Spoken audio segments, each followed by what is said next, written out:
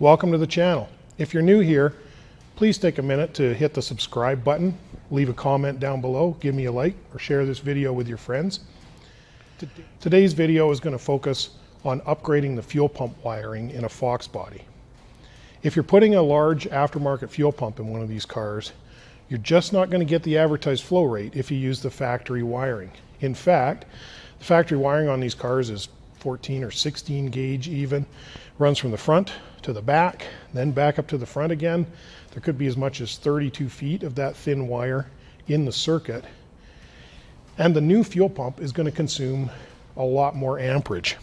Now, when you bought the fuel pump, you probably got some instructions. I'm willing to bet a lot of you threw these instructions away. But let me just read you from this Aeromotive 340 Stealth instruction kit, something that you should really pay attention to. The factory fuel pump wiring may not be sufficient to handle the current draw of the Aeromotive 340 Stealth pump. To achieve the advertised flow at pressure, the use of an aftermarket wiring kit, such as Aeromotive part number 16301, including 10 gauge wire and a direct alternator supply point, is required. That's a real requirement. And in fact, if you put a pump like this 340 Stealth in one of these cars and you use the factory wiring, you might only get as much as 60% of the advertised flow rate. Aeromotive are good because they conveniently include a little chart here showing the amperage consumption of the pump. The amperage consumption for this pump at 340 liters per hour at about 40 psi is around 15 amps. Your factory pump probably consumes less than 4. This pump is almost 4 times as big as the factory pump. So that wiring is just not sufficient. So today we're going to put a 10 gauge wiring harness for a large fuel pump in this Foxbody. It's going to run from the starter solenoid up here to the back of the car. It's going to include a fuse and an 80 amp relay, and that's going to provide enough electrical power to get the full capacity of the pump. Here's the basic procedure. We're going to run a 10 gauge wire from the starter solenoid, from the battery side of the starter solenoid, underneath the car to the back. Usually the best way to do that is run it ahead, along with this wiring along the rad, and then down following the fuel line to the back. Most of the time the right move is to follow the fuel lines to the back. So take that out into the inner fender area here, come along through here, out underneath here where the fuel lines are. You can already see some of those clips have been removed to put the subframes in. Then we'll follow along fuel lines back here to the back of the car, up over the rear axle, and then we're going to feed the line in through here to the back. Once we get through, we're going to splice it into this harness here. So we're going to here are the parts we're going to need for this job. Spool of 10 gauge wire, heavy wire or 10 gauge harness fuse holder, 10 gauge relay harness, 80 amp relay, and a generous amount of wiring loom. Plus we'll need a fuse not shown in this little pile of parts. Why use an 80 amp relay, you ask? Well, it's easy to get these 80 amp relays with a 10 gauge relay harness. And this relay will never fail in this application. Where if you use a 30 or 40 amp automotive relay in this application, sometimes they burn up and then you got no fuel pump. Usually the best place to start is to start feeding the wire from the middle. So you'll feed it off the spool forward to the starter solenoid. Then you'll feed it to the back. And it's easier to measure just how much you need at the back. This way, cut the wire, you don't waste that much, and you can start looming it from here forward. You have to pop a couple plastic clips on the inner fender liner to feed the wiring through. Loom the new 10 gauge wire so that it doesn't chafe, and tape the wire to the loom at the end to make it easier to pull through. without stripping the loom off. Make sure that you avoid any moving suspension parts. The wiring can run behind brake hard lines in the wheel well area and then follow the fuel lines back into the engine bay. Run the wire along with the other harness in front of the radiator. Then behind the battery to the starter solenoid area. Now we've got our wiring run up to the starter solenoid. We're going to put the fuse up here. We're going to start making this up. So I'm going to start with this fuse holder. It's got a loop wire on it. So we'll start by cutting that. I'm going to use a solder seal connector to connect these two pieces together to the fuse holder. I'm going to slide this in until I just have this wire into the solder ring. Then I'm going to slide the other piece together, and we're going to try and mesh those wires together and get the meshed part centered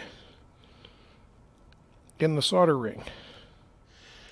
We're going to grab our heat gun and we're going to heat this up.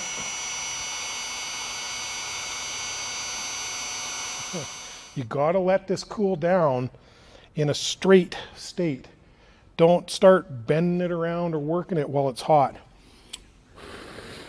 Our next step is we're going to use one of these eye connectors to connect it to the starter solenoid, to the battery side of the starter solenoid.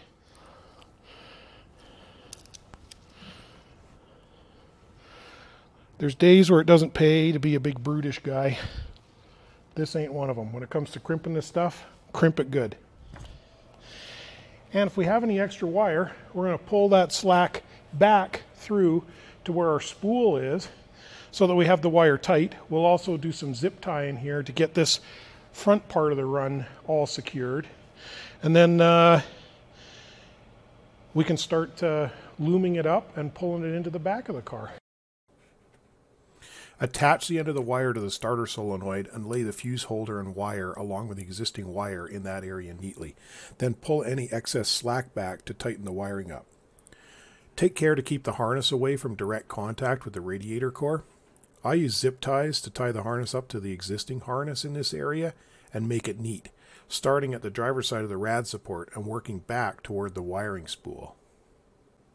Once you get the wiring secured past the inner fender liner, you can put the plastic clips back in. Stretch the new wiring out to the back of the car to get a measure of where it needs to be cut off. Then cut the wire and finish looming the entire length of the wiring. Tape the loom to this end of the wire too, then begin stringing it along the fuel lines towards the back of the car, tying it up with zip ties as you go. Finally, feed it over the top of the fuel tank to the back of the car, where the pump connector is located. Once you have your wiring pulled back in here, the next step is to splice it into the factory harness. You see that connector?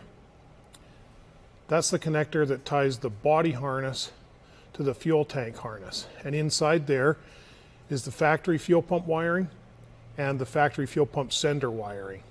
So we're going to open that connector up. We're going to identify the fuel pump wiring, and we're going to splice this new harness in through a new relay and into that body side of this connector. So you take that connector apart, you pull back the wiring loom on it so you can get a look at the wiring. And what you're going to find is you've got a yellow wire, a red wire, and two black wires in here. And if you look very carefully, you will see that this red wire is a heavier gauge wire. That's the fuel pump positive. And I'm going to make note of the fact, or you should make note of the fact, that in these connectors, the pair of wires are directly across from each other. So this red wire is across from a black wire, and that black wire is the fuel pump negative. So when we flick it around to the other side, we can see that's where our red wire is. That's this is our fuel pump positive. This is our fuel pump negative. And then the other two that are across this way are the fuel level sender. So that's fuel pump positive there, and that's fuel pump negative there. And it's red on the back. To double check that you've selected the right wires, use a multimeter between the pump wires on the harness and cycle the key, watching for a momentary 12-volt signal. So the wire up procedure is as follows. We're going to cut the fuel pump wiring in the factory harness back just a little ways here, where we can still get at it, but where we've got enough stub on the factory connector. Then we're going to use the body side of that harness as the trigger circuit for our new relay harness. That's these thin wires on the new relay harness. The thin wires. Then we're going to take and feed the new power feed, which we have run back here, into one of these heavy 10 gauge wires on the new relay harness. And we're going to tie the other heavy 10 gauge wire to the fuel pump feed side on the connector side of this, so that will run 10 gauge wiring. That'll run our power from through our 10 gauge wire up through the connector, and then when it's plugged in up here, it'll go straight to the fuel hat, and you'll have about 18 inches or so of smaller gauge wiring. Then we're going to take the other side of the wiring from this connector, the ground, and we're going to ground it. And one of the best places I've found to ground it is you clean this fuel tank strap boss off with a wire wheel. You drill a little hole in there, and then you ground that directly with a self-tapping screw and an eye connector. So you're grounded directly to the chassis here. And that completes the circuit. Then when you turn the key on, it energizes the original fuel pump circuit, which triggers the new relay. Then that supplies power through that new 10 gauge circuit to the fuel pump. And your fuel pump power delivery problems are solved. Solder seal connectors are helpful here because they give you a quality connection in a tight space.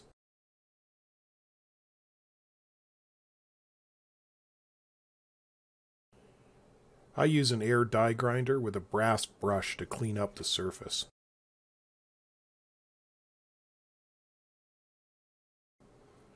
A right angle drill is also helpful to work in a tight space like this, especially if the tank is still in the car.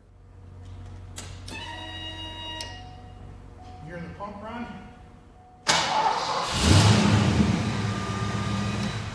Starts right up.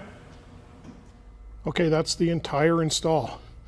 When you're done, because it can get wet back here, it's not a bad idea to put a little RTV in the center plug on the relay harness. But this relay doesn't have a center pin, so it's not all that important. You're just going to tuck some of this stuff back up in here. This will probably click back up in there.